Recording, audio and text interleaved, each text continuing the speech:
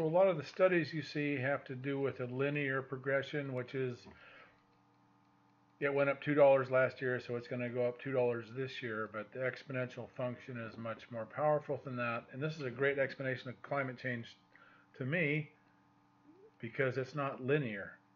So this is really interesting for a minute. Grief and hope are wishing for a different past or future.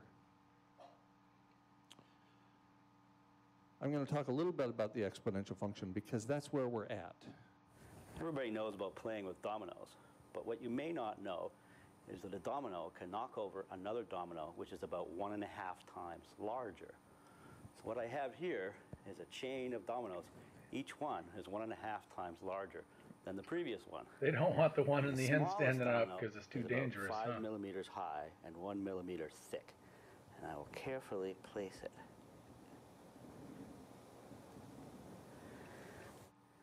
And there are 13 dominoes. And the largest domino, it weighs about 100 pounds and is more than 1 meter tall.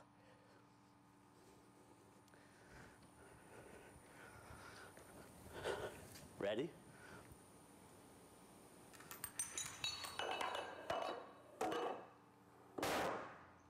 Boom. That was 13 dominoes.